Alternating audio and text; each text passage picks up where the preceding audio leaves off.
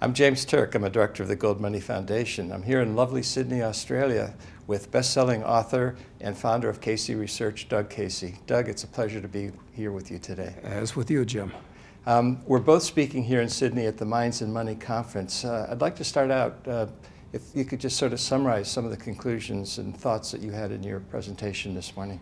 Well, I've actually got my notes in my pocket, but it would be inappropriate for me to read from my notes in this interview. Essentially, what I told these people, as I put my thoughts together to do my speech, I didn't really know which way I was going to go, but they asked me to answer several questions. And as I addressed the questions that the promoters of the show wanted me to answer, I was forced to crystallize my thoughts. And I think that the mining business as a whole is very problematical. I've always felt somewhat sheepish saying that I'm around the mining business because people think you're stupid. I mean, it's a 19th century choo-choo train business where you're moving dirt at a time when everybody else is developing magic technologies and so forth. And it's a tough business because people have been looking for minerals forever, and most of the big deposits, rich deposits of everything, have mostly been discovered. And increasingly, we have to go to larger and larger, lower and lower grade ore bodies, which become more and more problematical because these NGOs and so forth hate to see you raping the earth. So it's a terrible business, actually. And especially getting into the business now after commodity prices have been in a 10-year boom. I'd rather buy anything cheap than after a 10-year bull market. So anyway, I was kind of the wet blanket with all these mining guys who were saying how we're all going to become, if not millionaires, maybe billionaires. And I was saying, you know what? We've had a good long party already. Maybe we should chill it a little bit. So that was the essence of what I said. Despite all of the issues, the political issues, the environmental issues, the NGOs and everything else, you still think there's a boom in the mining stocks coming? I do, because I've been involved in this sector since 1971, really. And in that time, I've seen more than a half a dozen real booms where the market as a whole for junior mining stocks has gone up roughly 1,000% and subsequently fallen roughly 95%. They fall more than they go up because most of them are intrinsically worthless, these stocks.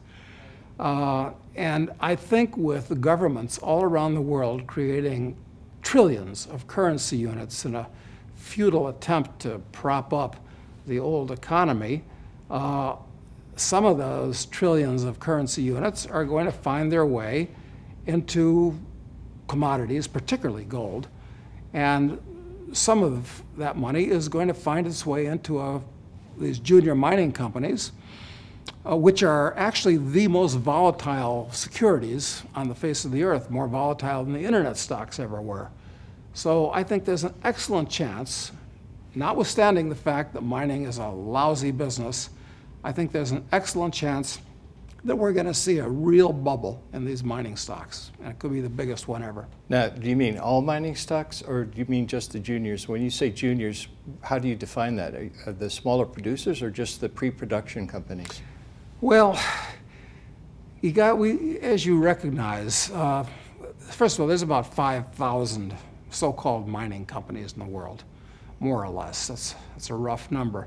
90% of those only have gold or nickel or silver or whatever they're supposed to be going after. The only gold they have is printed on the front of their share certificates. They don't have any intrinsic value at all. With very little prospect of ever finding gold or nickel or whatever. Yeah, very, very little intrinsic prospect, very little prospect of doing that. So you narrow it down. So maybe you've got 500 companies out of the 5,000 that are worth investigating further. At this stage, though, I don't want companies that are just a hope and a dream and a promotion. I don't want a company that, as Mark Twain says, is a hole in the ground with a liar at the entrance, which is how he defined a gold mine. I'm looking for companies that have an actual deposit that you can see is possibly economic, that the people running it are solid and have track records and are proven commodities. That rules out most of the remaining 500. That are adequately financed, rules out more of them. That are in the right political jurisdiction, because of course government is the major enemy of all creative enterprise, but mining in particular. So you put these things through a screen, and those are the companies that I want to own, and I think will be the biggest beneficiaries of what I hope is this bubble. Yeah.